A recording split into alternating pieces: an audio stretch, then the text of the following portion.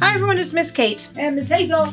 Today we're going to do something super fun. I saw a picture of this, I think on Pinterest. I can't actually remember where it was, but I tried to figure out what we could do.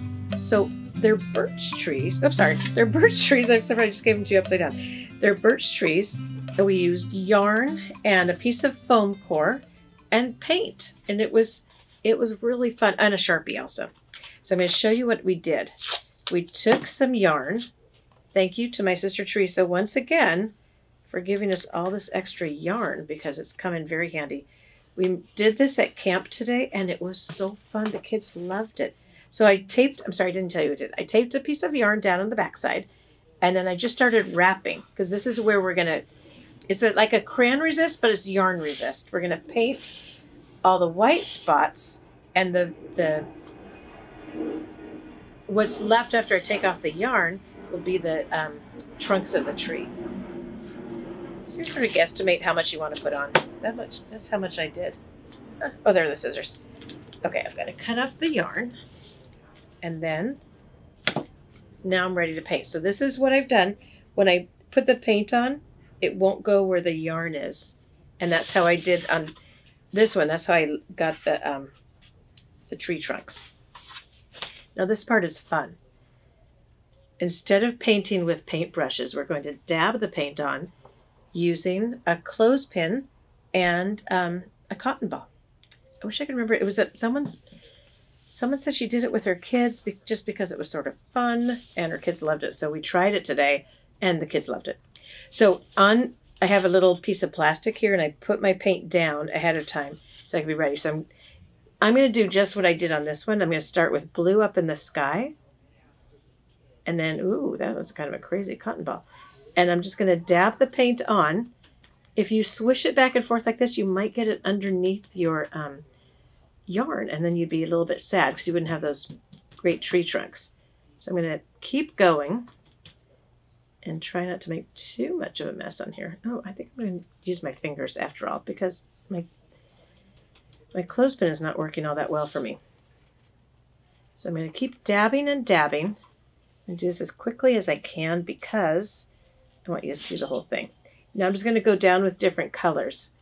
I decided to do this sort of, I don't know why I did red, yellow, and orange on this, but I like the way it looked. The kids today did all sorts of different colors, but I'm going to copy the same one I did already. And then I'm going to mix in my orange because I want that to blend with my red. You can see this. I'm going to show you upside down as I'm working down on my page here. This is not actually foam core. I don't even know what this is. Or it is foam core. It's just really thin.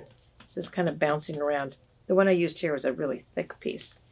Okay, then I'm going to take one more cotton ball and I'm going to dab on some yellow and I'm going to blend it back in there with that orange part. And then on the very bottom, I want to add some green for the ground. And again, I'm just going to do that. You make it, if you do it the way I'm doing it right now, you're going to get paint on your hands. So hopefully you're okay with that. I don't really mind a mess. But I'm dabbing, dabbing, dabbing. And now watch what happens when I take this off. It's so fun. The kids today were so surprised when I showed them what happens after we take off the yarn. Going to reveal the trunks of the tree. Now there's paint all over this yarn, so my hands are going to be very painty in a moment. I'll do my best not to make too much of a mess on myself. Oh, wait till you see this. It's already looking really good. Can you see that? How the trunks are there. I'm going to pull that piece off, and now I'm done with the yarn. I'm going to throw it in my trash can if I can get to that. And now it looks like this, which is so super fun. Miss Kate. And then I want to add some leaves because it's not like in the winter when you see a lot of bare birch trees. We're going to do it more, well, summertime, so we'll do summer. But we're going to add some leaves using a Q-tip. Just dab again. Remember, don't use it like a brush. You're dabbing. Today the kids kept doing that dance move of the dab. Every time I said dab, they were cracking me up. Okay, so now we're going to let that go.